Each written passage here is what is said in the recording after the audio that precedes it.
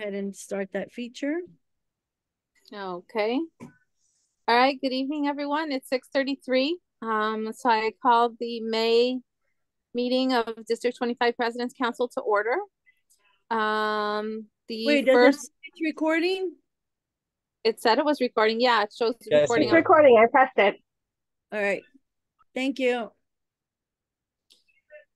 Okay. So first order of, can I be made co-host so I can share the minutes and then Mirna can review them? I did. All right, let me do it again. Hold on a second.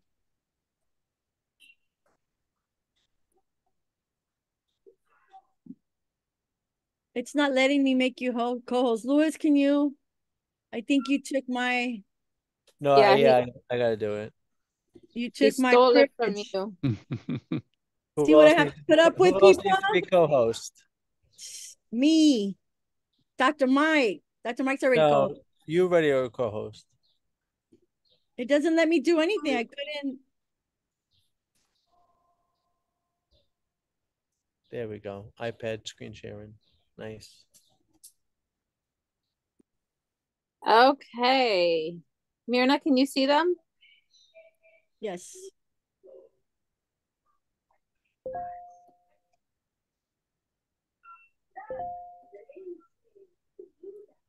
So do you want to go over them, Mirna, or do you want me to review them?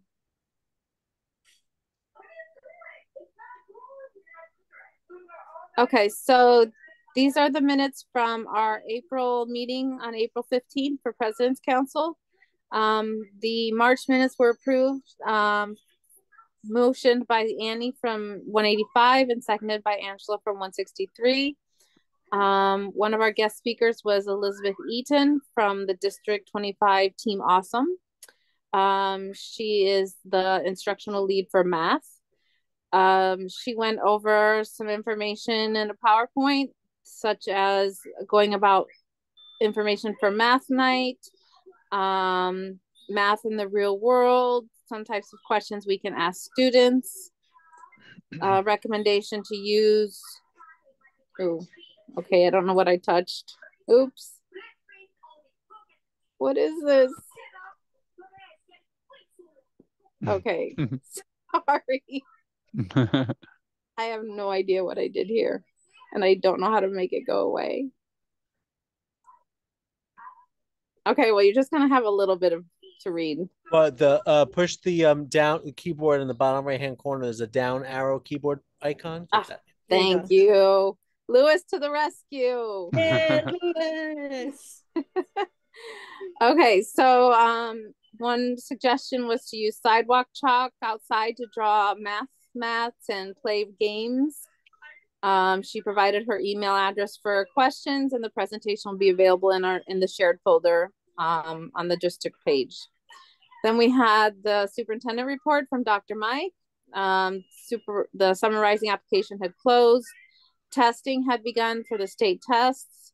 New York Kids Rise talked about the college savings accounts for grades K-2. That has been the city's initiative for the last few years. So appreciated support for the math nights. One of our students from District 25 at IS 25 created art that will be displayed at the Metropolitan Museum of Art. April 1st to the 5th was National Assistant Principal Week. I'll talk about autism awareness, the eclipse, the Cheer Expo, which was very successful. PS 193 opening their outdoor classroom, the district lacrosse clinic, which will include a league where our middle schools will be able to compete against each other.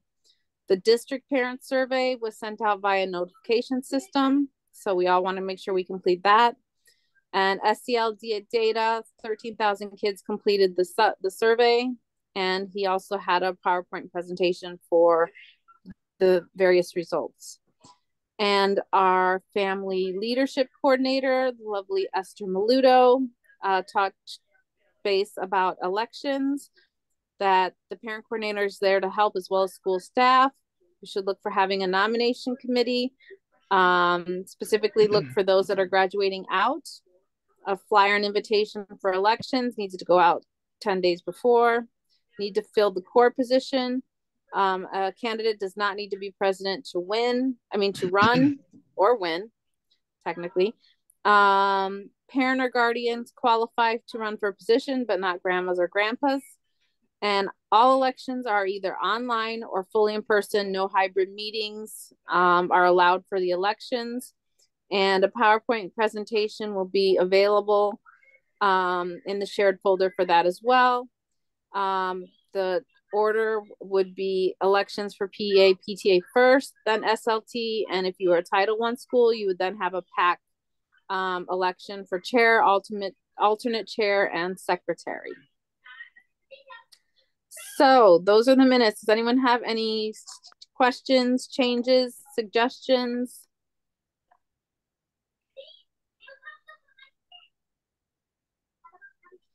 If not, if somebody could make a motion to approve the minutes and state your name and your school. Motion to approve. Annie, JHS 185. Motion to approve. Second, Pifey PS 32. Okay, thank you so much. So the minutes are approved. And I will stop sharing my screen.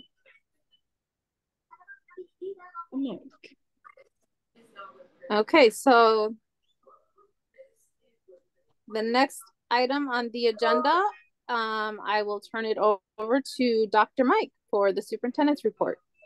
Sure. Thanks so much, Rachel. Good evening, everyone. Hope you're all doing well. Have a bunch of things to talk to you guys about tonight. And Esther had asked that I can also connect with you guys about chronic absenteeism. So I'm going to be talking a little bit about that in more detail towards the latter part of my conversation with you guys today.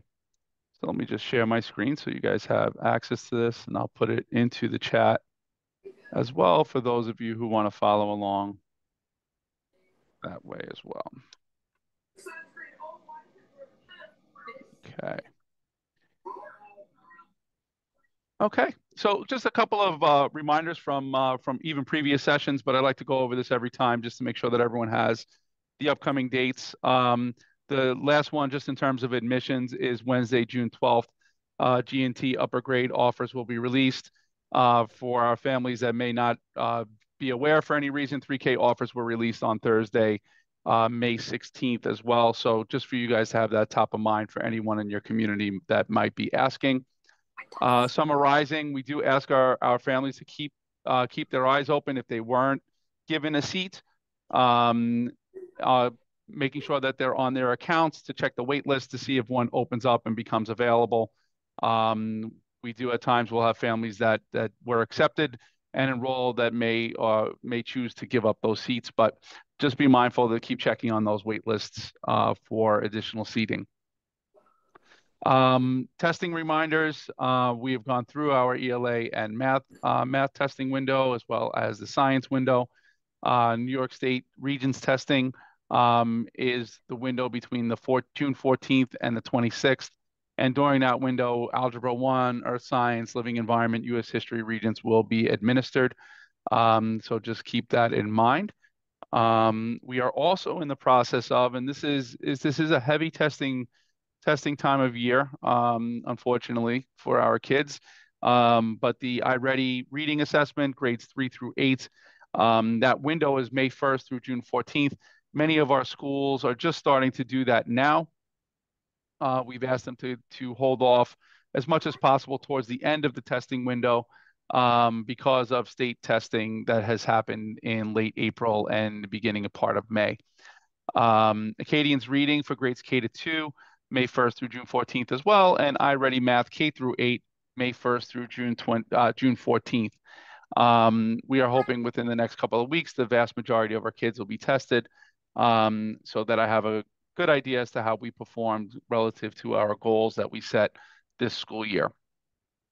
Evening parent-teacher conferences, unless one of our schools in the district has chosen to change their date, the last series for that is Thursday, May 23rd for our high schools, K to 12s and 6 to 12s. Big shout out to 185, the Office of School Foods connected with us, asking if we can set up a taste testing opportunity. So 185 supported that taste testing to see whether or not a couple of new food options would be added to the menu for our students. So we thank them, thank our kids for participating and offering feedback to the Office of School Food. Really very pleased about this, and I thank all of our parents and certainly our CEC. Bell Academy and 169 have now, the name of the school has now been changed to the Paul Vallone Community Campus. Both schools will still keep their names as 169 and Bell, but the campus has now been renamed after our late former council member, Vallone. So we do appreciate all of you guys for your willingness to support that, and certainly excited for the family and the community for this honor that is going to be shared with his family. I was able to meet with Ms. Vallone along with her children to share this news. So we're happy to be able to do that for them and our council member. Shout out to our pre-K center. They engaged in Family Literacy Night, promoting the importance of beginning that early onset of reading, matching letters, reading stories, and more. So really happy that that they've engaged in that work. Encourage all of our schools to do the same. Shout out to one of our students at Bell Academy, Marilena, who was published in Stone Soup magazine for poetry that she had written. So really excited about that, and encourage her to continue to building as a writer and producing more things to be published in future magazines. So really excited for her and for the Bell Academy community. Big thanks to the CEC for hosting the Queens Zoo event. We had many of our children and families across the district participate in this, as well as our district team. So thanks to our district team for participating. And most of all, thank you to Tom, Alexandra, and Jessica from the Queens Zoo for supporting this event and making it a really, really nice day for our district community. May is Asian American Pacific Islanders Month, Heritage Month, as well as Jewish American Heritage Month. So our schools are engaging in tasks and activities to really promote appreciation for both of these cultures. It's also Principal Appreciation Day was May 1st. Teacher Appreciation Week was May 6th through the 10th.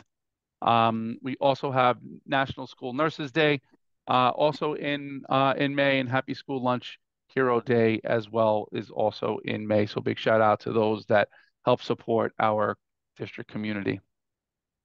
Last session, I talked about the outdoor classroom at 193, but I want to give them an additional shout out as students from the Student Council came to the CEC to share their work and what it is that they had done as a collective community to make the outdoor classroom realized. You know, a lot of our push in the district is to promote those take action projects and, you know, the use of the participatory budget funds. And this school worked with not only with their building leaders and teachers, but also our parents helped support the development of this outdoor classroom. So, you know, they did come to the CEC meeting to share their work.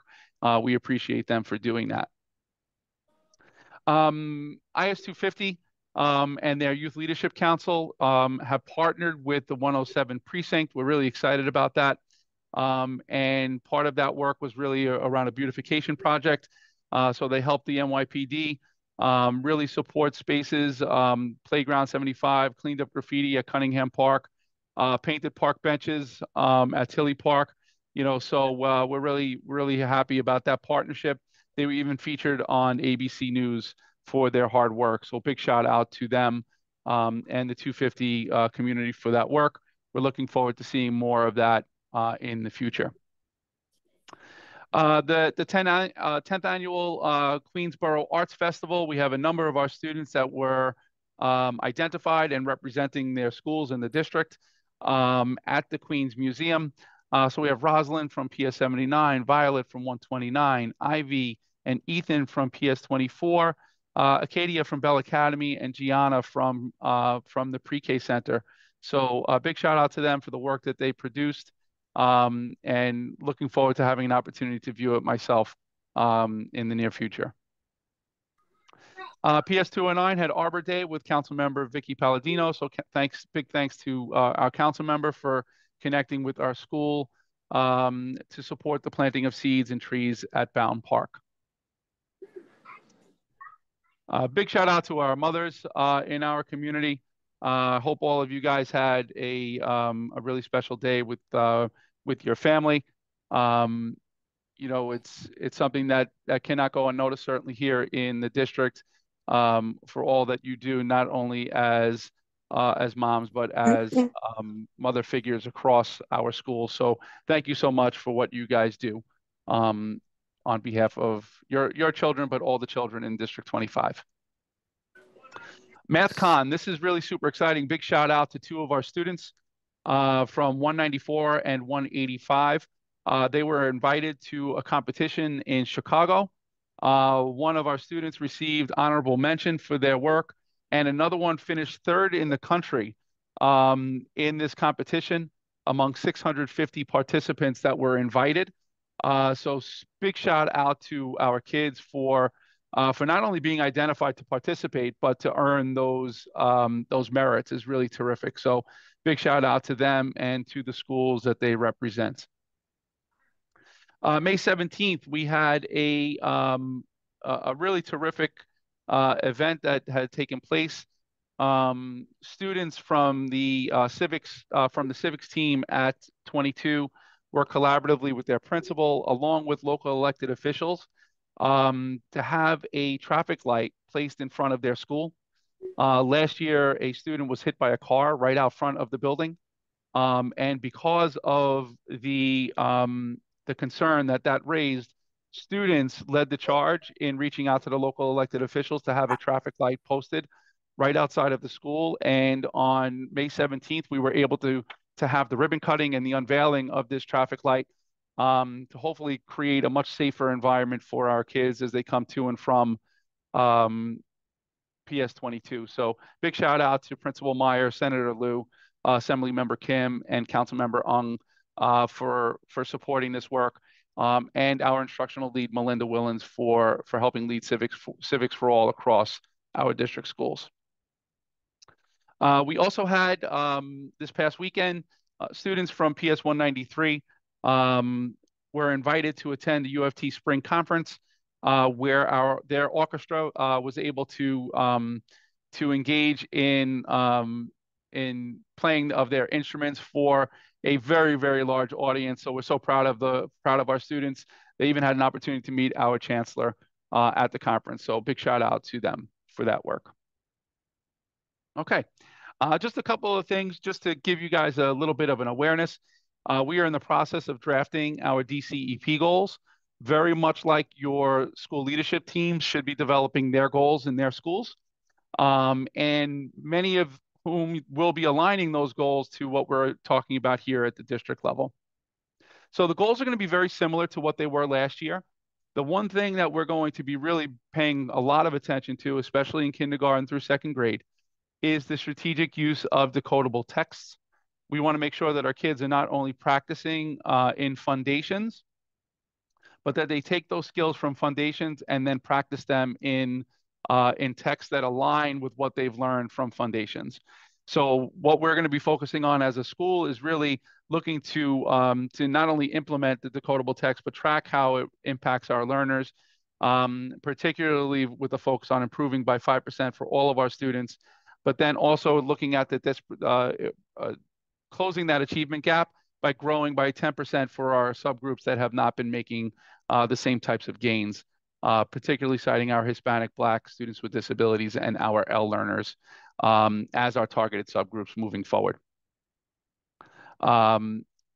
This particular goal, priority 2, we're still working on.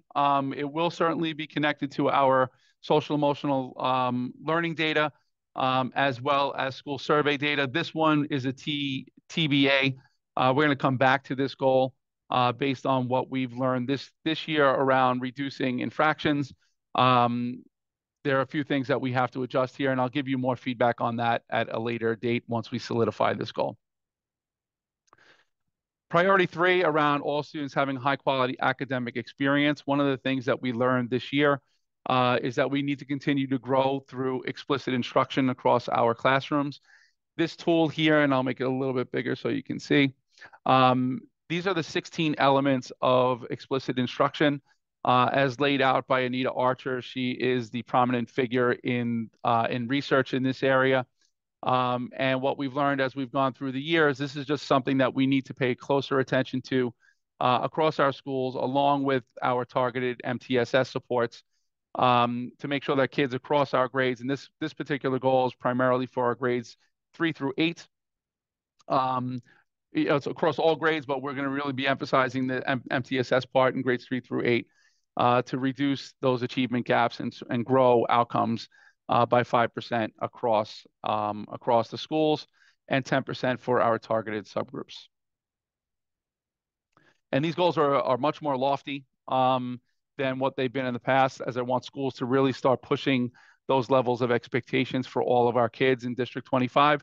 And in order to do that, we need to make sure that our goals are that we're stretching as much as we possibly can. Our math goal to promote college and career readiness is really going to focus on math routines and the 5 mathematical practices, and that I can go over at a later date. It's a much longer conversation. But this is really around promoting math discourse in the classroom and using routines to really promote that computational fluency, that kids get very nimble and flexible with numbers. So we're going to be talking more about that. But the goal is that across our classrooms in District 25, we're really building math routines and discourse opportunities in the classroom. Priority 5, from our own school survey and school survey from the city. We'll wait to see what the results look like this year. But what we do know is that we need to continue to build on making sure that all of our families are aware of the progress of their children. We did have upwards of about 15% of our families that completed our survey indicate that that's not something that happens with the frequency that's necessary. So we're going to be looking at that as a district. And what we've also learned is that we need to continue to build engagement opportunities that are relational in nature. I know that workshops can be good, but we also know that families don't always attend workshops. They will attend things that their kids are participating in. I'm sure that you guys as a PTA can probably attest to some things that our families attend and some things that they don't. And oftentimes the things that our families are able to attend are where our kids are connected in some way, shape, or form. So we didn't put a number on this yet. I'd love to get some feedback from you as PTA presidents around, how frequently do you want our schools to really engage in family-based events, activities, things like First Fridays, Welcoming Wednesdays, where we're really pushing reading, math, social emotional learning, and certainly all of those other, cool events that I know our kids love so much. But we'd love to get some feedback on that from you guys, if you could, before the end of tonight's President's Council meeting. We're also going to continue our work around chronic absenteeism. It does appear that we will be meeting our goal this year of reducing by 4%, or at the very least coming close to meeting that expectation. It all depends on how June winds up working out. Sometimes June can be a little bit of a tricky month as kids see the end near. The end is coming near, and same sometimes with our families that can be a little bit bumpy. But our goal is to meet that 4% reduction. And I'll talk a little bit about what that means as we get into our chronic absenteeism presentation in a few minutes. And lastly, just for this part around parent engagement, a couple of the things that we're working on with our district leadership team is around language access, making sure that all of our families are being communicated with in a language that allows them to understand what's going on in our schools and events and so on. So this is something that we've been talking about, and I would love your feedback on this. If we can also just take a moment of pause to look at this. Something that we're going to be doing as a DLT is putting out a set of recommendations for all school leadership teams to reflect and kind of assess themselves using this rubric if everyone could just take a quick minute to look at what it says and then give me some feedback as to whether you think that's a good idea for us to ask all SLTs to do this as a team.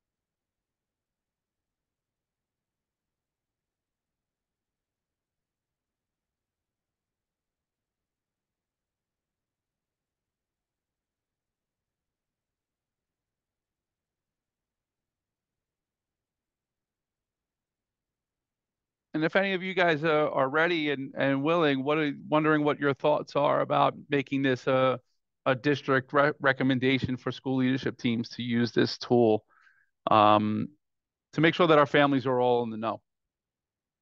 Any feedback, any thoughts, anyone?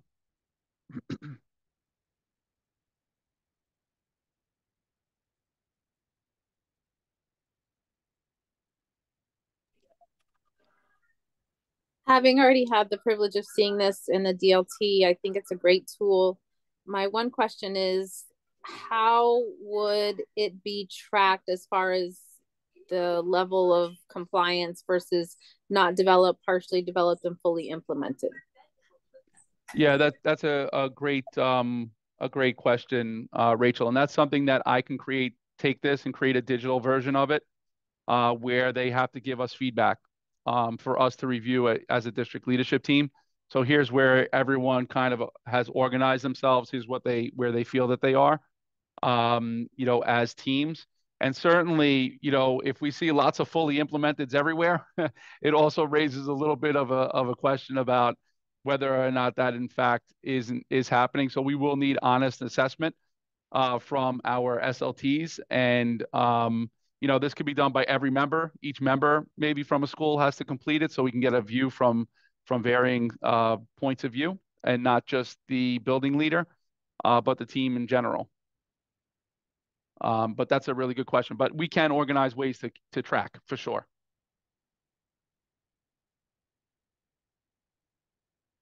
Any other thoughts?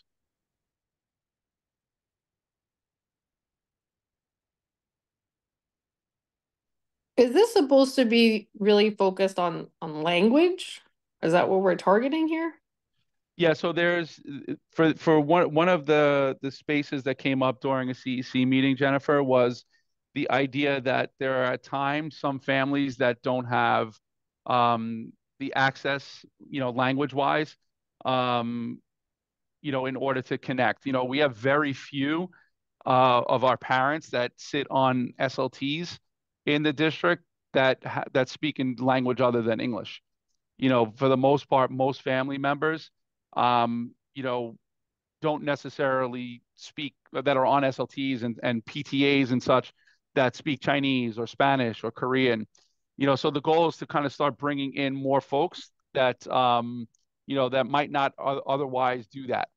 So part of it is about thinking around how we're communicating as schools and as a district. Yep, it's definitely a struggle. I hear you. Yep. Yeah. Yeah. Any other thoughts? I just want to show you one more thing too that I was thinking with the district leadership team as well, to kind of get your perspectives also. And that is on this particular tool, the Office of Language Access. has a language access parent survey that we could also send out to get some perspectives from our families as to whether or not, you know, they feel like the over the phone interpretation is supporting their needs, their in-person interpretation, remote online interpretation, you know, and the documents that they receive. So as a district, one of the things that came up was just the variation between traditional and simplified Chinese characters. And there was a request to the Office of Language Access to provide another version of what's typically added on the DOE sites and even in our own translations. So that's how this kind of all came up. And I think it was kind of purposeful for us to start talking about it as a DLT. And, you know, I know that sometimes we get surveys and, you know, parents look at them, may not look at them, but I think the more information we have to make better choices, the better for me. But I'm wondering what you guys think about putting out this kind of a survey as a recommendation for school leadership teams.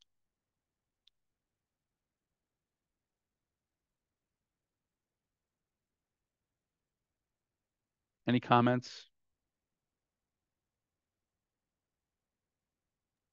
I think these are really good. And, you know, for my school specifically, you know, we have a very large Asian community and we don't have any real participation on the parent side for that. We actually finally, I'm really happy, got one person on our PTA this year, which is great. But like, what would you do if they needed assistance? Like, what would they do? Yeah, so there are so many resources, Jennifer, that we do have access to from the Office of Language Access, that we can provide a variety of different interpretation services, you know, to make sure that families are supported. And that includes as an SLT member. If there's an SLT member that spoke Spanish, we can connect with the Office of Language Access to make sure there's an interpreter there to help support each of the SLT meetings. You know, so there is room to promote that, and you know that our schools can certainly offer, including the money that all schools receive. So schools receive money for language and interpretation services. Yep. You know, so cool. Good to know. Good to know. Yeah. Dr. Mike, I find that amazing because sometimes I see parents coming into the office and we have to struggle to find someone who speaks Mandarin, who speaks Spanish, in order to like enroll them in kindergarten to satisfy the needs. You know, so it's good to hear that there is interpretation availability. Yeah. But it's a language barrier that we have. And 219, it's a melting pot of Flushing for sure. Yeah, no doubt about it. And I think some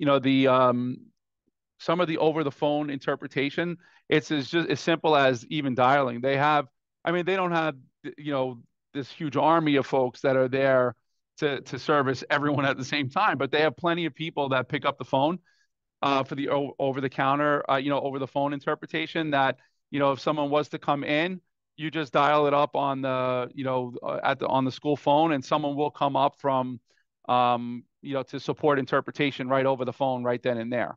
So those things do exist. We just need to make sure that we're taking as much advantage of it as possible. On the PA and PTA level, like when I have parents coming in and they don't speak Spanish or Mandarin or whatever language, who do we call? Like, do we have access to the same numbers? Like, like how can I interact with my parents who do not speak the language that we speak and want them to be involved? Yeah, Esther, I just saw you came off mute. Go ahead. So I know that in the past, the translation unit. Now, Rachel and I have been to a meeting last year to do their elections at PS 120, and we did the Spanish portion myself, and we had the parent coordinator who did the Chinese portion to help because it was elections, so it was really, really long. But we during the school year, they have a parent leader who helps with Spanish, and the parent coordinator helps with Chinese. So if you could find parent leaders in your school that can help you out, that would be great. Yeah, That Myrna. sounds So good. some of that Let's too. figure on the fly. I'm sorry. Go ahead. Yeah, and some of that too, you know, we can certainly connect with the Office of Language Access for any other things that we might need, you know, to see what else they can offer. You know, we can do the best they can. The trouble is, like I said, you know, they only have a finite number of people that they can, you know, disseminate. So anything that we need, always making sure that we do things in, you know, well ahead of time if it's something that's really needed. That's what we always encourage our schools to do. You know, so working collaboratively with building leaders to see what it is that is necessary, and then we can provide the supports as needed. Okay, perfect. Because we have everything translated in their languages, but they feel intimidated to come in to volunteer, right? And that's where I need someone to translate or help so that way they can feel like they're at ease, like they're comfortable, like we're family, like I have you and you know you're here. So you know, and it's so hard to pull outside help like a staff member or someone from the office when they're super busy and we're just doing a, you know, holiday shop and we just need to translate X, Y, and Z. Yeah, no, I get it. But you know, like I said, those are things that can definitely be supported for sure.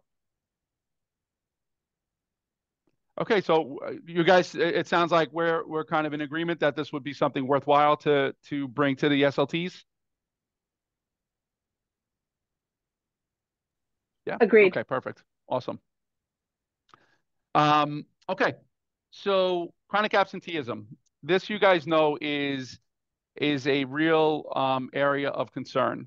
You know, across the country, certainly in the city, but certainly here in D25. Our biggest area of need, interestingly enough, is in our pre-K. Pre-K has nearly 50% of kids that would be deemed chronically absent at this point of the year for a variety of reasons. Certainly, our little ones are more susceptible to getting sick. There's no doubt about that. But then that's followed by nearly 26%, over 26% of our kindergartners that would be deemed chronically absent at this point of the year. So I bring that up because the building blocks for our kids, especially in kindergarten, is you know, where we're learning those foundations for literacy are happening in kindergarten. And if our kids aren't present, it makes it that much more difficult over time for our kids to catch up. So I'm going to share with you just a couple of things that come from Attendance Works. Some of you, if you've been part of the as a President's Council for a while, you may have seen some of these slides before, but they are good for you too if you're having conversations with your own parents about this area of need. So the federal government has identified chronic absenteeism as a new crisis in public education. 13% of the student population, 1 in 8 students were identified as being chronically out in 2013-14. Right now in District 25, it's upwards of 18%. And we are in the top 3 in New York City, meaning with the lowest chronic absenteeism rate. So that means that 30 other districts in the city have higher rates of chronic absenteeism than we do, and we are above what this average rate was in 2013-14. So chronic absenteeism means that children have missed upwards of 10% of the school year, or equivalent to 18 days. Now, what does that basically mean? That if a child is absent 2 days a month throughout the school year, they are likely to be identified as being a child who is chronically absent within 180 calendar days in a year. And that includes both excused and unexcused absences. So parents will sometimes say, but you know, my child was sick. Doesn't that mean that it's excused?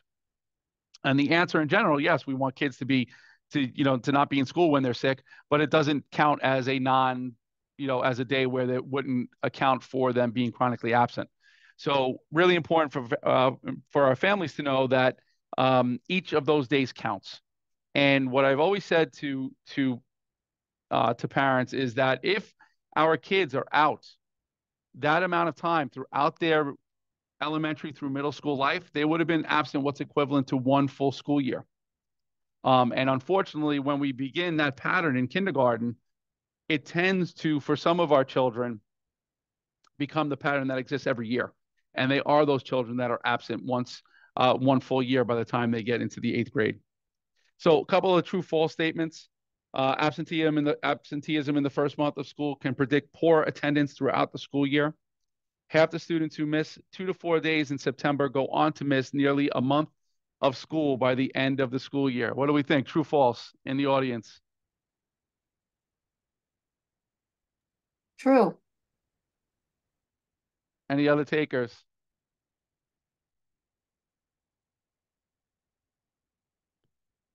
So we'll hold on to that true. We'll see if Jennifer's on the money for that one in a second. By 6th grade, chronic absence becomes a leading indicator that a student will drop out of high school.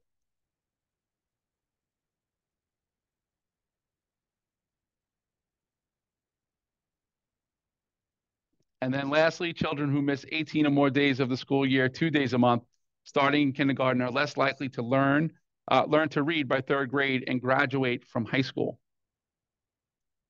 And here is what the research says is, yes, that is true. Thank you, Jennifer, for that. Children who are out 2 to 4 days in September, tend to miss nearly a month of school by the end of the school year. That's a really unbelievable statistic. And yes, it is an indicator of children dropping out of high school when they are chronically out in grade 6. Dr. And Mike, you had some answers on the chat from Annie and Lisette. okay, I didn't see them. Oh, thank you guys. Sorry, I didn't see that. Yeah, so I mean, all of these things are true and really, really important that we do the best that we can to curb that. And certainly thinking about it through the lens of the PTA and working in collaboration with our schools, what are the things that we really want to build, especially in our elementary schools in the early childhood grades? What do we want to do? How do we incentivize? How do we make sure that information is out and accessible to families to make sure they understand what the results can be for our kids when they're not in school at the earliest of ages routinely? Across the country, more than 8 million students are missing so many days of school that they are academically at risk. Kind of talked about that, being missing 10% or more of the year. Students who are absent 2 days a month during the school year would be considered chronically out. And this is the part I just mentioned, that students who are absent chronically in that way for through K-8 would miss equivalent to 1 year of school. In D25, right now we have over 4,300 children.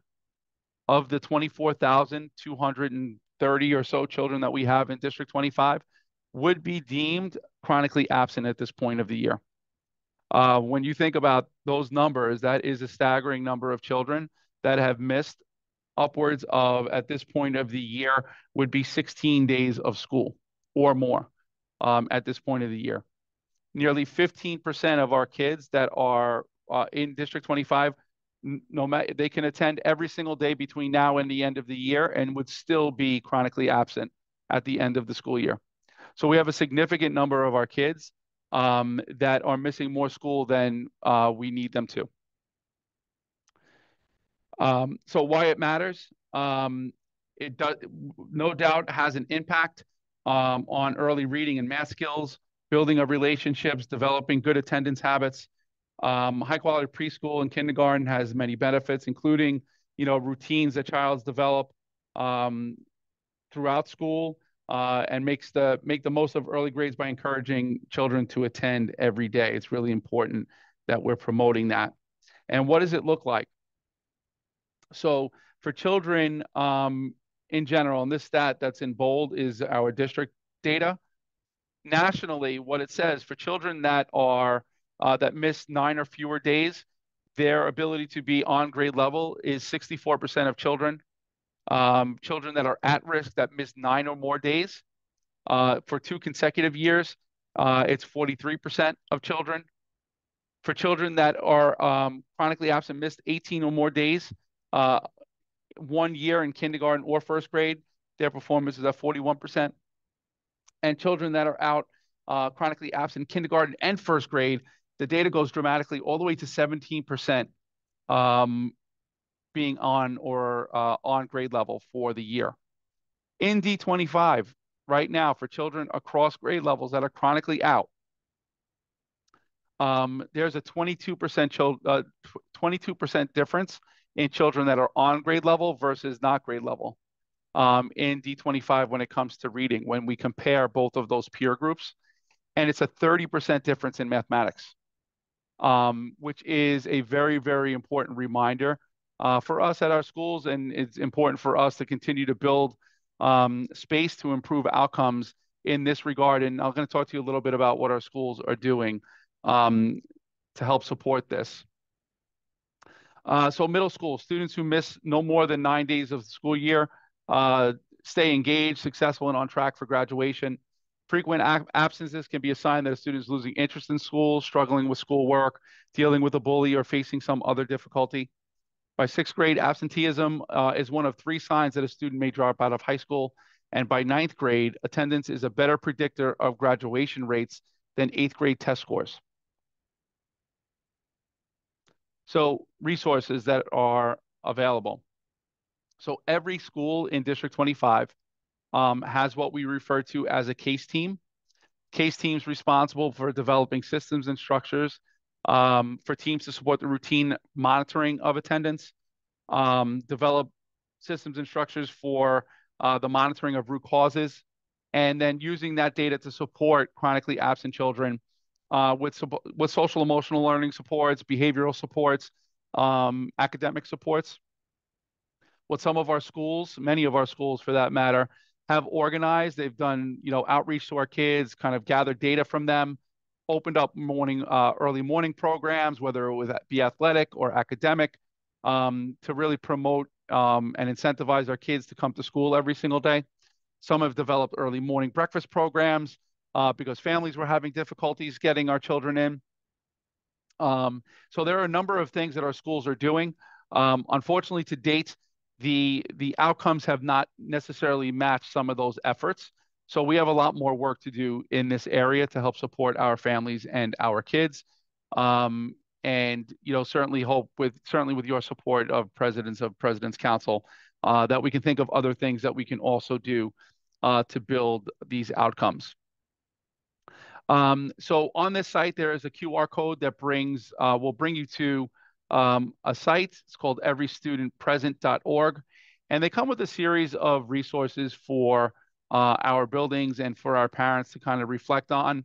If we notice that our child is having confidence issues, it gives some resources in here, video clips around things that we can think about in terms of tips to support our children at home, signs of stress and worry, series of things that we might see our kids going through, identification of headaches or stomach aches, and avoiding peers and such are all signs that there may be things that are going on that are preventing our children from going to the building, coming to school every day rather. And it includes a series of resources here for families to reflect on, as well as the school. As at home we have our kids for a majority of the time. And what do we see at home that we can also inform our schools of to make sure that we're supporting them as best as possible. So that's in the space of coping, building confidence in coping, supporting children's learning. There's another site here to support kids that become frustrated with schoolwork. I think about my nephew who's a struggler in school, especially when it comes to reading. And, it becomes very difficult for him because he knows on any given day, he might be asked to read a passage in the classroom. And, absent those supports, it becomes very frustrating, for him as a learner, and creates that space of not wanting to be in school.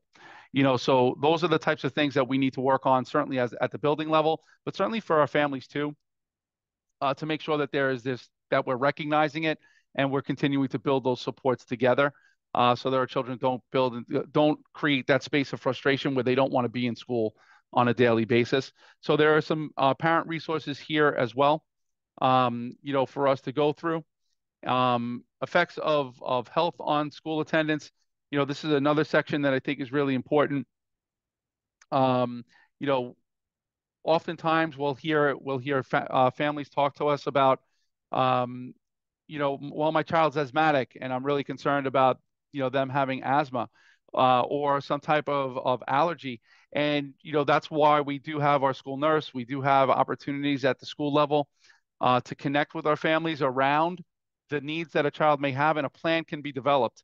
Unfortunately, at times we'll hear things that I didn't want to send them to school because it was cold out and I'm worried about their asthma.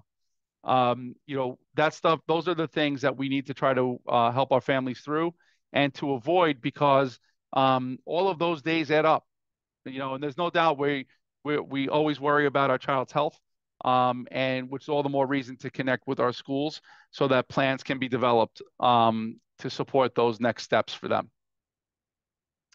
And lastly, just every student, every day, just mindset for our buildings and creating those supports.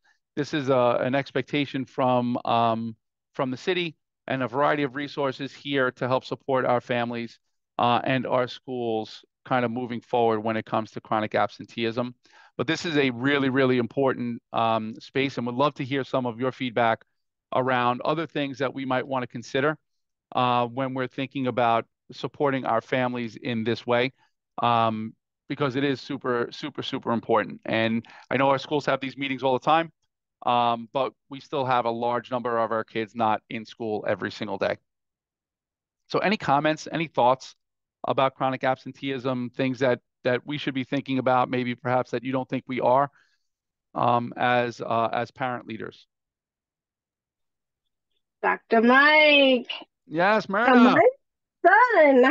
So my son has a list of medical situations that's going on, and he is on the chronic absentee, and I own it, but if he can't physically come to school, there's nothing I can do. So if he went to our nurse the next day, he has a fever, there's nothing I can do but not, bring him to school.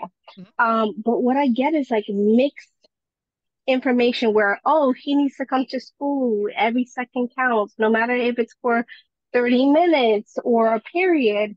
So what I get is more like, we need it for attendance.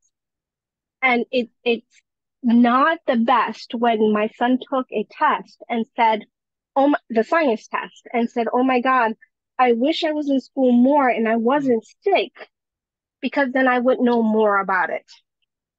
So yeah. it goes hand in hand. Like, like I don't know what to do. So listen, I mean, you'll never hear me say that, your child has to report when they're ill. You'll never hear me say that.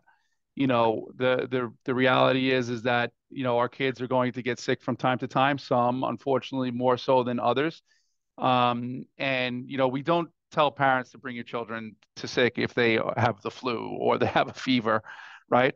But there are many times, Myrna, and everyone's situation is different, right? There's no one child that's chronically out that is alike. There's always some reason behind it. Sometimes it is about things like asthma, where there's not necessarily, a child might not necessarily be going through an asthmatic episode as much as it is that we're kind of putting the judgment already as a parent that I know that this might be a problem today, so I'm going to keep he or she home. Is different from my child's got the flu or my child has woke up with a fever.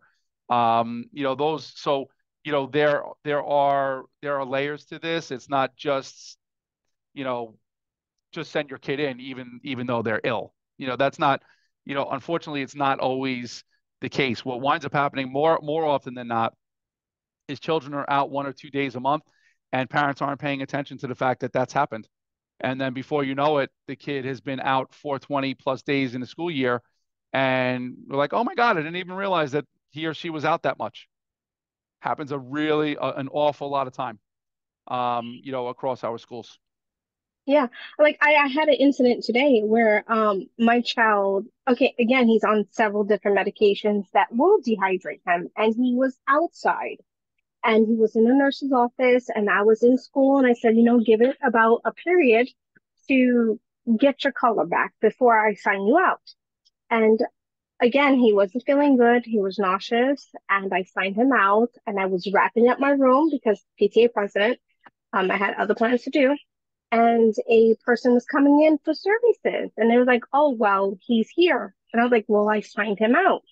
They was like, well, he's physically in the building. I'm like, well, I physically signed him out. What do you want me to do? Yeah, He's on the couch with the ice pack on his head, Right. gagging. It's like, like, where do So I both of those, both of those things can, just because a child's in school doesn't mean that because he's here, I'm here, that I have to give services no matter what.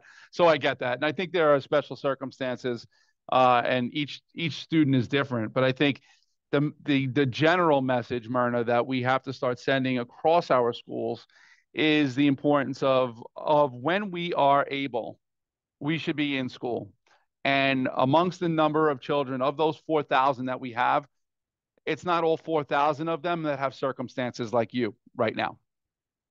And it's how do we continue to promote the importance of being in school every day when we are able, because that unfortunately is not happening every day for all of our kids. And it does create a space where some of our children are missing school when they shouldn't be, and I think about some of our kids, especially our little ones, when he thinks, oh, it was raining out today, and I chose to keep my child home.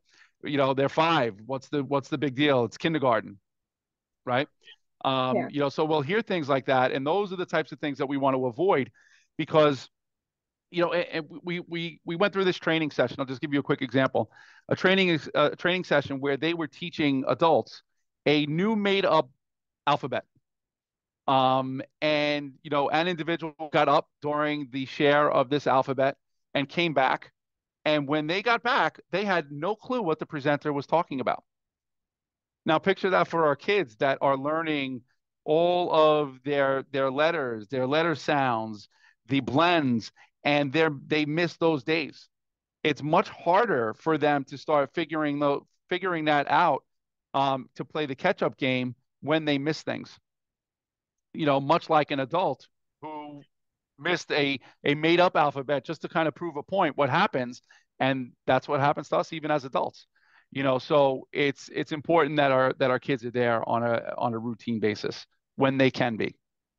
Yeah, of course. Yes. Yeah. Any other comments about chronic absenteeism, things that we should be thinking about, how we're organizing or supporting our kids in a different way? This is Rachel. Hi, Rachel. I think from a personal perspective, having both an elementary student and a middle school student, with my elementary student, it's kind of easy to know when she's really sick, keeping her home if she's had stomach issues for 24 hours, things of that nature. It's kind of cut and dry. When it comes to my middle schooler, however, and I see the statistics as how it relates to completing high school graduation, things of that nature. It's harder because the lack of specific symptoms, so to speak, are not there. The complaining of a headache or a stomach ache, and knowing when it's, I don't know if you want to say psychosomatic or it's symptomatic of a different kind of issue, as was mentioned in some of the resources you mentioned about whether it's result of bullying or lack of confidence. And I think that that's something that as middle school parents could be focused on a little bit more, and more resources geared towards that. Because I feel like, obviously, yes, we want to concentrate on the younger learners and how much they're missing, but the same thing is true for our middle schoolers, and it's just as impactful. And it's not as easy to know when they're really sick, to be honest. Like, I don't trust my 7th grader. I've told them flat out, unless you have a fever or I see physical evidence that you're sick, you're going to school. And I'm sure I'm not the only parent out there that faces that. Yeah. Listen, and I think on the opposite side of that too, you'll have some that say, all right, just stay home. So we run both sides of that. Unfortunately, that for those that, what, you're not showing me any reason to stay home, you're going to school.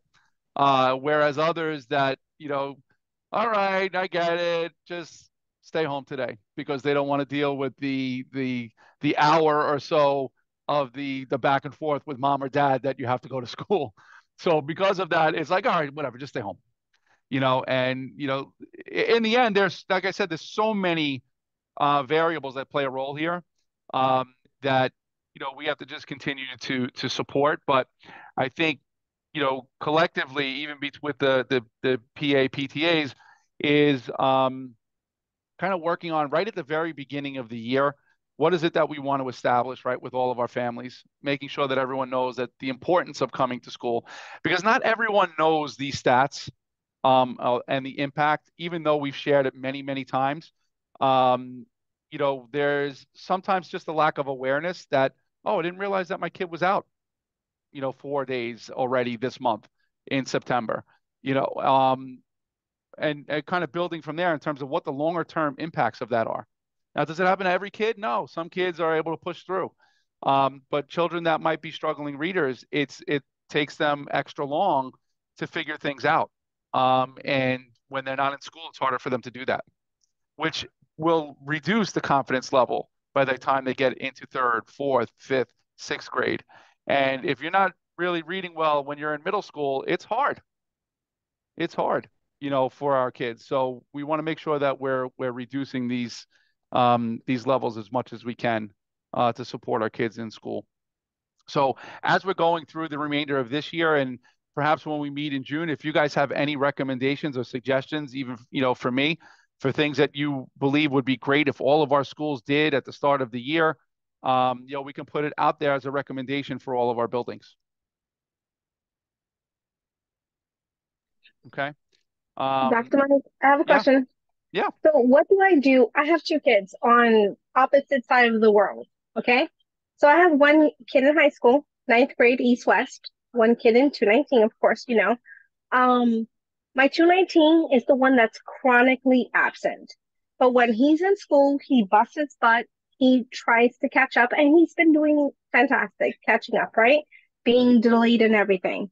Then I have my child in high school who is in school every day, who's only missed 2 days out of the year, physically and emotionally checked out. So what do you do for a student who just, and I know this is being recorded and everyone's going to hear, but I know a parent is going through the idea of being checked out with the school. I mean, there are a lot of things that happened in between that space. I'm not sure what their relationship is with building leadership and how they connect with the school leader. Hormones. I think it's just him being a teenager. So what do you do when someone's in 9th grade? That's 15 years old, that's something new for a lot of parents. Yeah, listen, I mean, my daughter is in 9th grade, and I'm fortunate that when it comes to her, she is the kid that is going to give you her best effort. I don't have to worry about whether or not she's going to try really hard. She might not always get there, but I will never have a doubt that she's going to try really hard. Yeah. My son, on the other hand, is a 7th grader. And, I refer to, they're so very different, so very different, very much like what you just described about your own 2. And he doesn't necessarily put forth the effort. And, what I do know is that, it is very much on us as parents and how we're organizing at home and what we're allowing to happen or not. A lot of some of the reasons that I struggle more with Matthew is because even as a parent, I've been an educator for 26 years, and I've gone through many degrees. I have my doctorate in education, and I struggle too, just as a parent as well at times, because some of the things that I would preach, I'm not necessarily the best at with my own kids at times, and a lot of that's around rules and the organization of our expectations for our own children and how they are going to move forward with their work. and what their expectations are. But that's the side of the parent that's important. But the other side is, how are we connecting with our counselors? You know, do they have a relationship with the counselor in the school? I think that's something that all of our families need to connect with if they're not already, for a child that might be struggling. But connecting with our counselor is really super important. If it's not the counselor, who on the staff? The kids always have someone that they go to, that they really connect with. And, you know, I would want to know who that person is on staff that they really for whatever reason value. And you know what? I can go and talk to him or her any day, and I just feel really good. You know, so I would want to know who that is at the school to really start working on a plan of action to get that child really back and connected at the school level. Yeah, agreed. He's really connected to his dean, but it's just for some reason he just emotionally checks out. But yes, you know, I'm glad I'm not the only parent that's feeling this. Because you know, you have parent guilt. You're like, I'm on the PTA, you should know better. I'm on this, I'm on that. And I'm really grateful to hear that I am not the only one struggling with this. And that's why I Please, love coming Myrna, here. I'm an acting superintendent for a district of 24,000 kids, and you know, I have my own, and sometimes, yeah, you got to, you know, the decisions that we make, we always question whether or not it was the best one, right one. It's, you know, that's Yeah, unfortunately our sad reality that we of going through of parenting, course. you know. Yeah. Yeah, I'm glad we But can bounce this idea I off. would work on with the dean, but there's a reason why he is struggling in his classes and why he's checking out in his classes. It's not just because you know, he doesn't want to go to school. It's because there are things happening that he is not really too fond of in the classroom, which is why when he goes there, he's like, I don't want to do this. So Okay. part of that's got to be a collaboration between the dean and you know, between the dean and the child, so that he can figure out, why is it that when you go to this class you're checking out? What is it? And he'll be able to say, he'll know There's a what that reason comment, is. Dr. Mike, there's a comment in the chat from 169 Lisette. Oh yeah, Lizette, that's awesome. And you know what we did offer, and we can open up more of a space for that. And we did offer a series on executive functioning, which is pretty much exactly what you're talking about here, helping us as parents get organized, establish those routines in our school, in our homes, as well as establishing those routines with our children when they go to school. But yeah, we can continue to offer that. You can ask yeah, Wayne to come back. Yeah, we can have Wayne come back and share those and support any of our schools, you know, for that matter, in this respect, you know, because it is hard. Parenting's hard. You know, it's not an easy thing. She said, oh yeah, Wing was a guest at Bell Academy. So she said that was great. Yeah, we can definitely have her do that for sure. But I mean, also as a PAPTA, since we are President's Council, your PAPTA can go ahead and, you know, if you think this is an important topic, you know, invite some of our district leaders to your meetings. It does, you know, there's only like Wing, she's only one, but I'm pretty sure if you were to invite her with plenty of time, she would put it in her schedule. And, you know, if your meetings are online, great, whatever, you know, we'll try to make wherever she's invited to support her. Also, we have been to some PAPTAs with Wing and some of our schools also, so that is available. I mean, but then you know, you could also speak to your guidance counselor and your principal. You know, we heard this at President's Council, the superintendent spoke about this. What is your suggestion, and who in-house could we go to as a point person that we or the parents at our school can have as somebody to talk to when we're going through, you know, this situation? Yeah, 100%. Especially if you feel like, you know what, I don't feel good about the you know, the choices that I'm making as a parent, you know.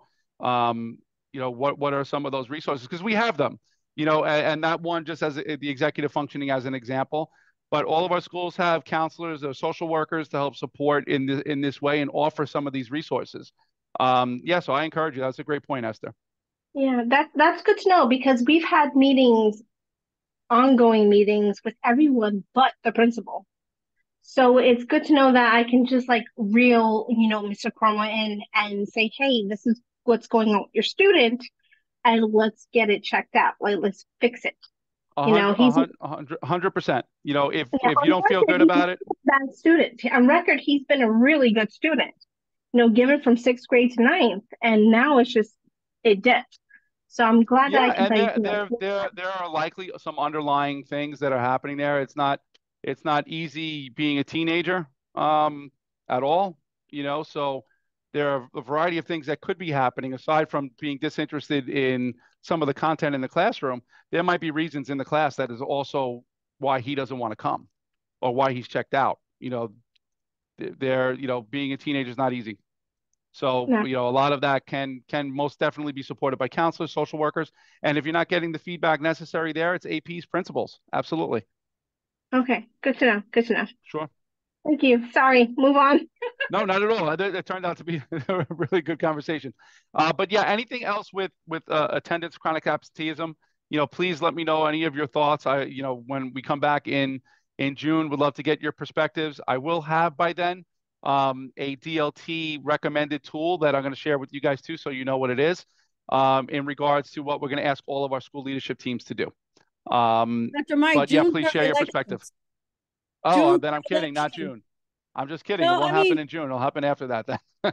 no, if we finish early, we can definitely but just wanted to throw it out there. Our June meeting Yep. is our elections. Yep, sorry. The following We one would after rather that have if we don't have you, time. we would rather have you present, but to be in compliance, we need to have the election. Elections it is then. Yes. All right, guys, that concludes my my portion, and we'll be on for anything else that you need. Thank you, Dr. Thank Mike. you so much. Thank you Thank so you, much, guys. Dr. Mike. We always appreciate your participation in President's Council and all of the gems that you bring to us, leaders, the parent leaders in District 25. So thank you so much. Thank you. Okay, so as we come to the end of the year, I know it's still about a month in some way, but as many of you are already going through your elections process, as Esther mentioned, the June 10th meeting will be elections for President's Council. But before we can get there, we have to get through the elections at all of our District 25 schools. So I just wanted to share some brief reminders that we got from PTA Link as it comes to the end of the year. So some of the reminders, obviously we would have already handled giving our principal notice of the election date that was due by April 1st. By now, we should have selected a date for the elections and formed a nomination committee. The 10 days notice is required according to Chancellor's Regs A660. We can request the school's report. This ties into Dr. Mike's part about language services. The good thing with their Gamma system is it helps our parent coordinators to translate election materials into relevant languages. It's very important, as Esther mentioned in last month's meeting, to select an elections platform. It has to be either all in person or all online. It cannot be a hybrid. If using Zoom, establish the Zoom account using the PTA's at schools.nyc.gov if you still have that. Select an elections chair. It's often recommended, as Esther mentioned last month, to look to tap into your senior graduating class, because they're not going to be, those parents would not be running for election, because if you're running for a position, you cannot chair the elections. And there's also a suggestion to troubleshoot by holding a mock election. And PAs and PTAs with 1 or 2 mandatory officer vacancies, and the mandatory officers are the president or co-president, the recording secretary or co-recording secretary, and the treasurer or co-treasurers are the 3 mandatory positions that you must have. You have until October 15th to hold expedited elections to fill those positions if they're not filled during your May elections. Can I say something really quick, Rachel? Yeah. It is very important that you look at your PAPTA school bylaws to let you know what is it that your school has. And if you are either president or and COs, that means you can have an election when one person is running alone, or you can have two people running together. You must follow those bylaws. If you wanted to change them, you would need to amend them. So it's already late to amend them, then you have to follow your school bylaws. So if it only states president, secretary, and recording treasurer, that means you can only have one person run for each. If you have any questions in regards to that, please do not hesitate to call or email. Thank you, Esther, for that clarification. And PTAlink.org has given their website as well as a virtual code, a QR code to scan for more guidance on virtual elections. Then once elections have taken place, before the transfer of records, you would need to have completed your election certification form and get that signed by the principal, and then that needs to be sent to Esther so she can update the SPLCI or something like that. Right. So at the school level, you give them you sign in the form with your personal information. They enter it into, usually it's a parent coordinator that enters it into the SPLCI system. That automatically will check your school as being in compliance, meaning that you hosted your PAPTA election in the time given, and that you have your 3 mandated board members, which is your president and or COs, secretary and or COs, and treasurer and or COs. That would totally get you off the list. You would totally be in compliance. Your PAPTA will be in compliance, which means that your school will be in compliance. Now, when you send me a copy, I have a copy for President's Council, and then I do some entering of information. So here at the district level, we could go ahead also and check your school out of, that you guys are in compliance by successfully having an election. So that's why those are very important. And then the president, the board of the President's Council then takes that information. Should they ever need to call you or reach out to any school in particular, they have the information on file. Thank you, Esther. Esther, I have a question. I have a parent that nominated herself, but every time I call, she is not available. Like, it is a disconnected phone, email, return. What do I do with that? So are you taking nominations or what? We took nominations, and she had a nominations of the Treasury. And she is not available. Like, I tried to reach out to her. You are to email her and letting you know that when are your elections due, and that if she's going to show up, yes or no. If she doesn't reply, then, she needs to give you something in writing. She does not need to be present, but she has to give something in writing so that you could say, hey, we have Lewis that's running for treasurer. He cannot be here, but he left this. And a little spur. Like, if she's not answering that, then, you need to let her know in the email that she maybe not be compliant for Treasury. Like, let's say if she doesn't answer me at all. Reply to you by a certain day so that you know that she is willing to run, that she's, still willing to run, and that she needs to send you a blur or come in, whatever you're doing, hybrid or in person, to go ahead and introduce herself. Okay, perfect. Thank you.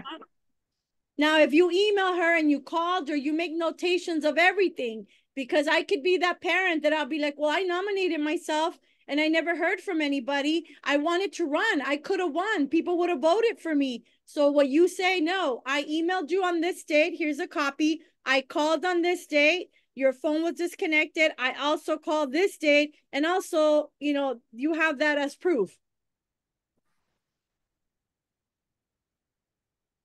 Did I lose you guys? No. Oh, okay. So just make sure you notate everything, Rena. Okay, so once all of that is done, you will schedule a transfer of records meeting with the principal, the outgoing and the incoming officers. The secretary will transfer agendas, minutes, notices, and bylaws to the new secretary. The treasurer will transfer all financial records to the new treasurer. And keep in mind that all records must be kept for 6 years, including parent contact info. And then you would want to schedule a trip to the bank to change signatories. So that would include removing anyone who is no longer a signatory on the account and adding those that are.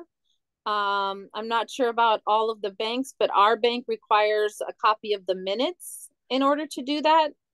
In the past, we've had a letter signed by the principal, but what they really want to see is the minutes showing that that person, those people, individuals were elected into those positions.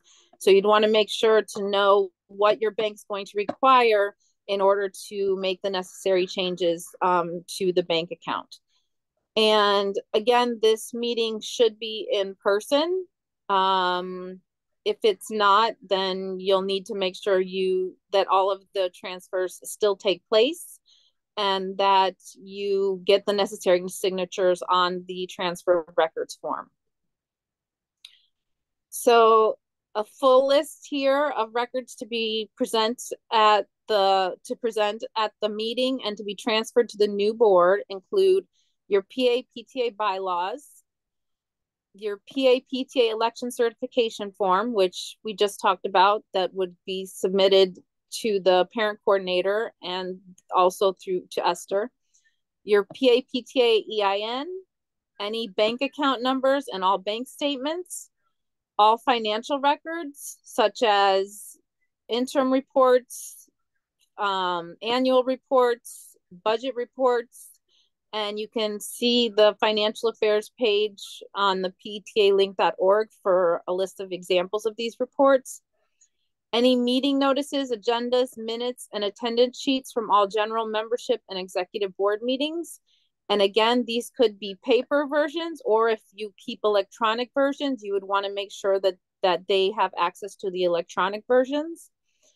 All PA-PTA email addresses and passwords, login information for all PA-PTA accounts, keys or combinations for the PA-PTA storage locations, and any PA or PTA contact lists. So that would include any emails, phone numbers that you have received from parents that allow you to contact them.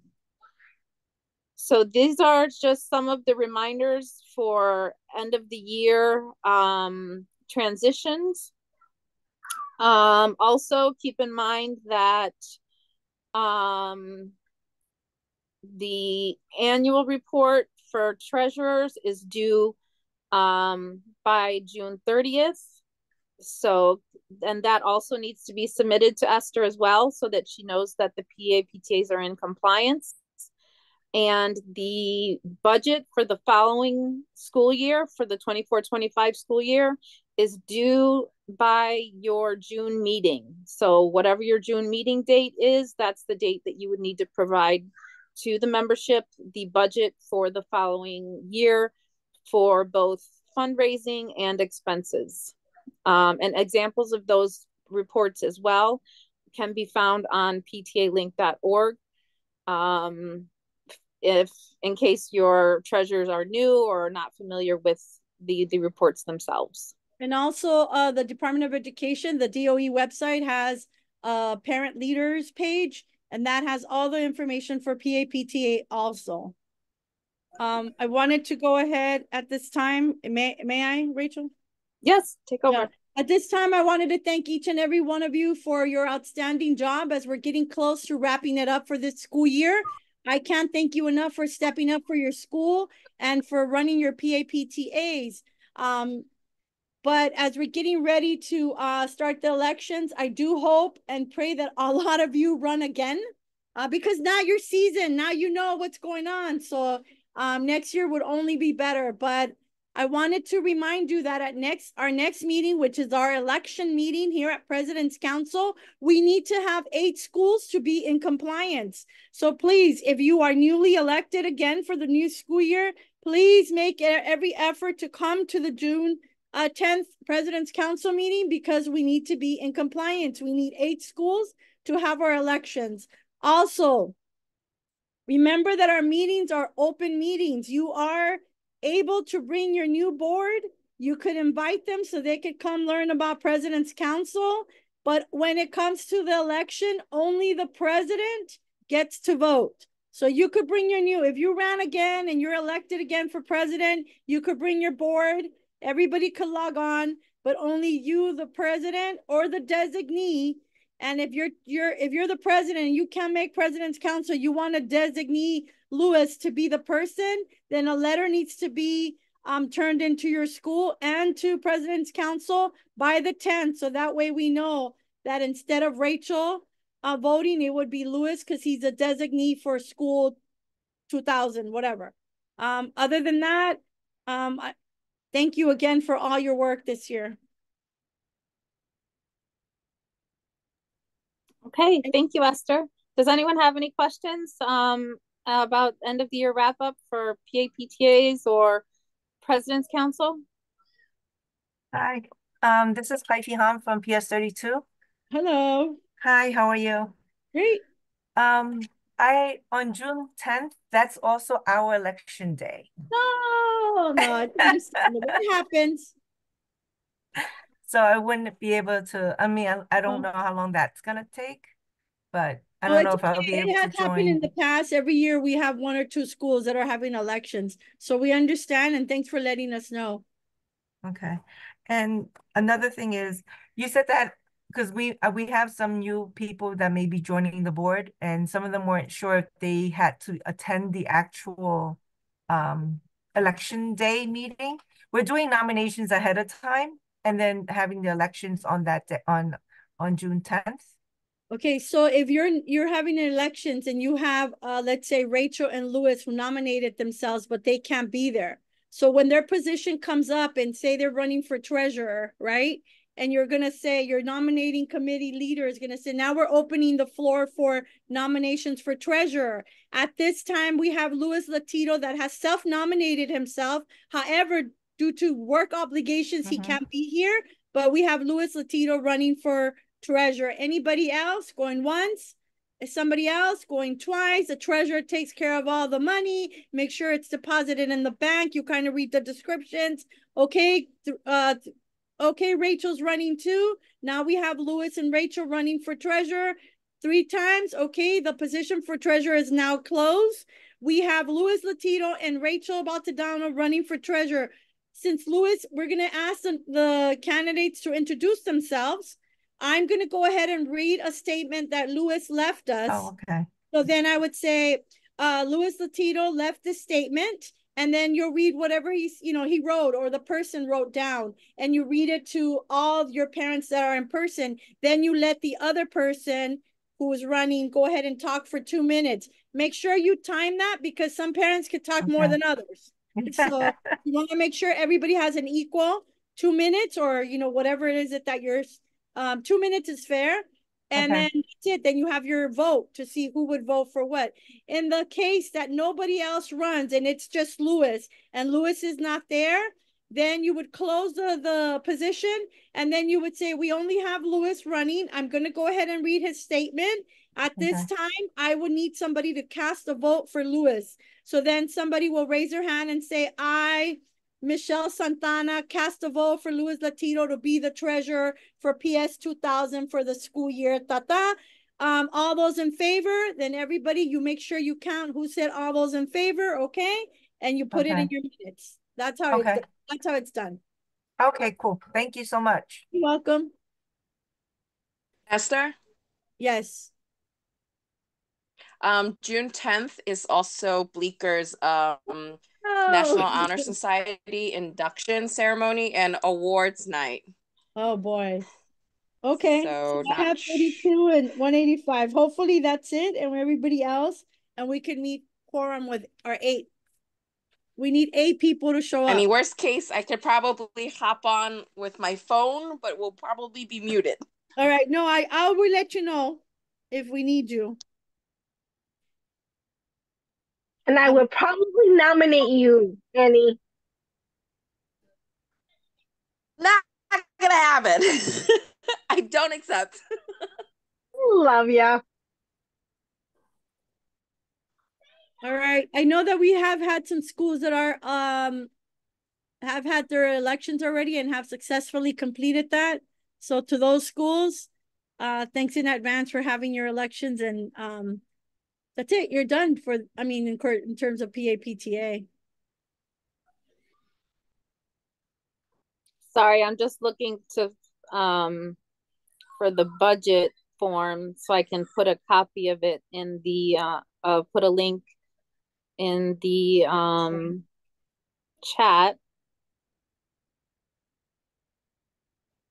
It's in the department. Let me see if I find it. Yeah, because I can open it, but I can't.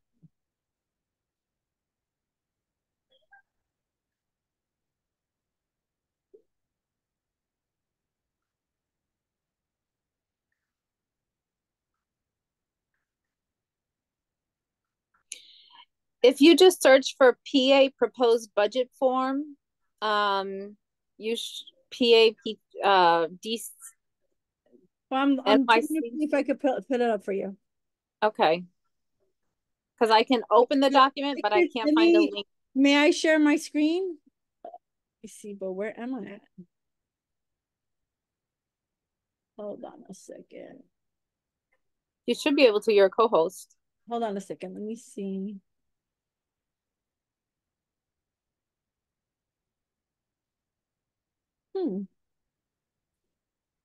Here we go. Let me see if I could share. All right. Sharing.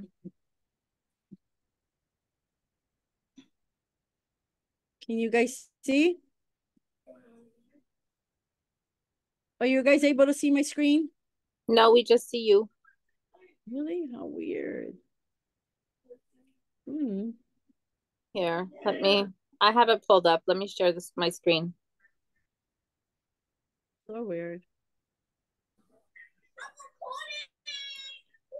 So this is the form. If it's on the ptalink.org finance page. So this is go to the DOE website. That's why. Let me see if I'll get it and put it in the chat. Okay. Well, this is what the form looks like. So you'd want to have the anticipated source of income with the beginning balance of July 1st. Obviously, you don't know exactly what that number is going to be, but you can get it as close to it as possible by using, by balancing your checkbook, so to speak. For the anticipated amounts, you can kind of go based on whatever you made current for the current year based on your fundraising activity reports. You have a blank page. And then you also have your anticipated expenses for all of the different expenses for fundraisers, for mailings, for school assemblies, things of that nature. And then you'll put the date proposed budget form was distributed to members would be the date of your June meeting. And then you'd also, as soon as it's ready, you'd want to distribute it to your principal. And it needs to be signed by the president and the treasurer, even though they're outgoing.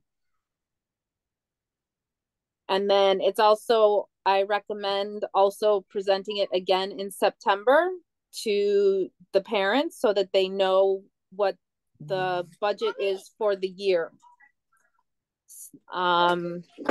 Just kind of I don't know that it's required, but it's just kind of best practices so that people know what the budget is.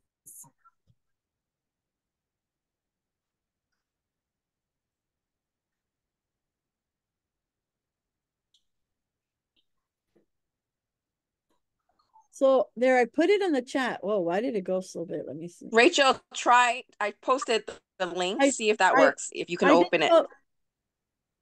I also just posted the link. Are you guys able to see it? Yes. Yeah, so that goes straight to. So yes, the same one would be presented again in September. Yes, Annie's link worked.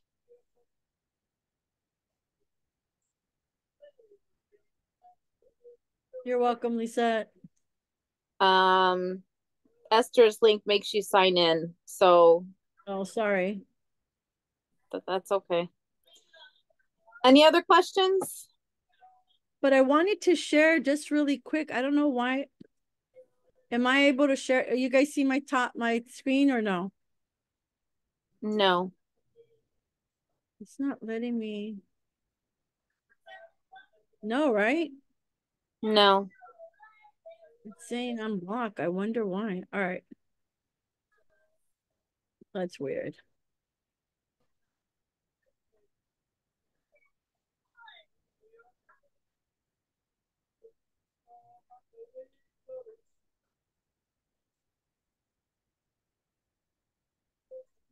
All right. Okay, does anyone else have any questions? Anything as we close our May meeting? Remember to be present for June. We, just as with your PTAs, we will be filling positions for president or co-presidents, recording secretary or co-recording secretary, and treasurer or co-treasurers. So those 3 positions will be filled for President's Council. And all you need to know is that if you are a president at your school, you're more than welcome to run a president's council. Question, nominating committee. How many people do we need? Anywhere from 1 to 3. You want to have more so they could help. I know it's really hard to get nominating committees, but 2 people. Remember, your nominating committee is just going to run your elections. And you want somebody else, if it's online, to be letting people in, making sure that, you know, whoever needs to vote is approved. I know the parent coordinator helps you with that, but you can I have have a question with that. if you have a lot of people, but you don't want too many hands in the soup either.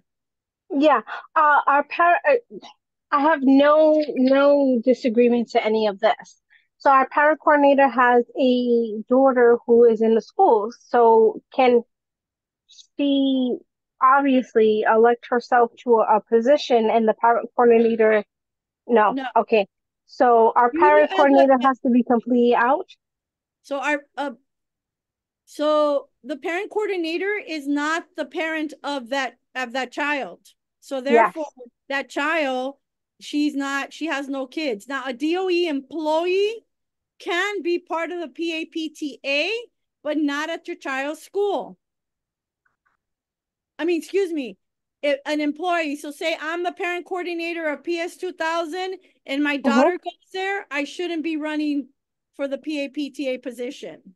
But you shouldn't be interfering with it as a parent coordinator, correct?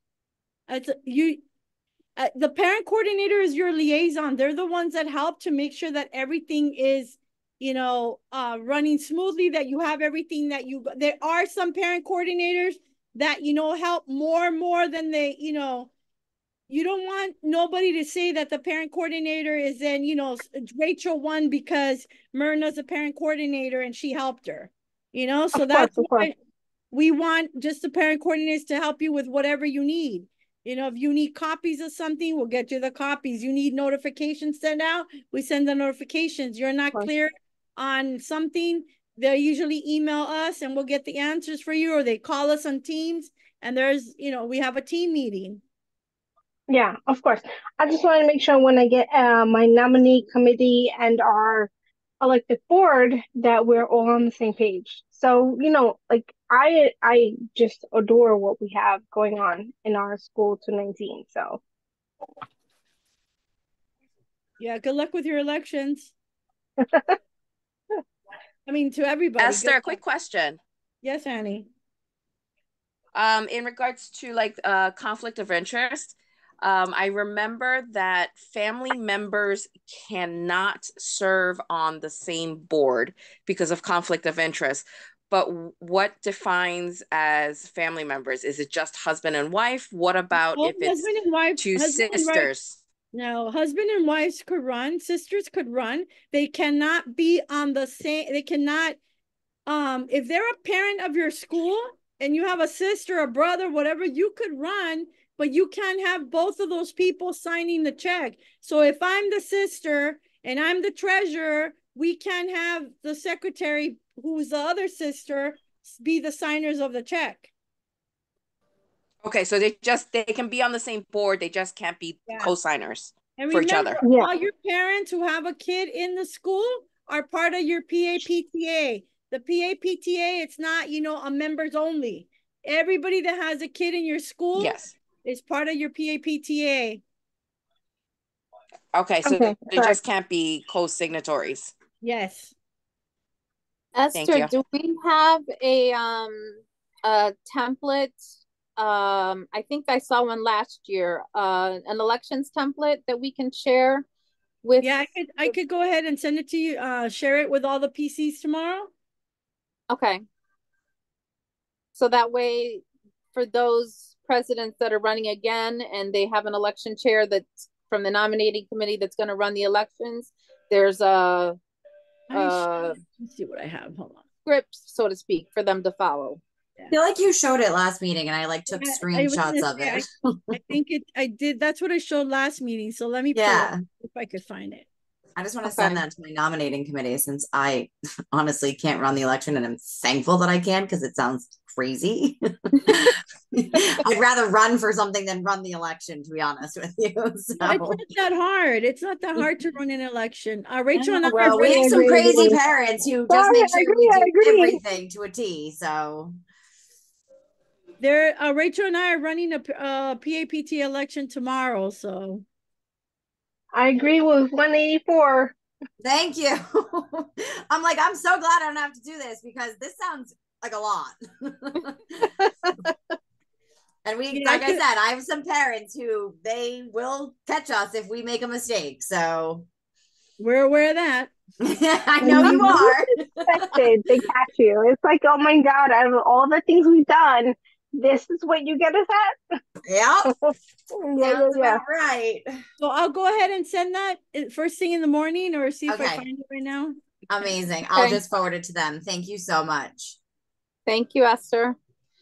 All right, this has been a very productive meeting. Does anyone have any more questions before we close out the meeting for May? Okay, in that case, it's 8:16. Can I get a motion to adjourn the May President's Council meeting?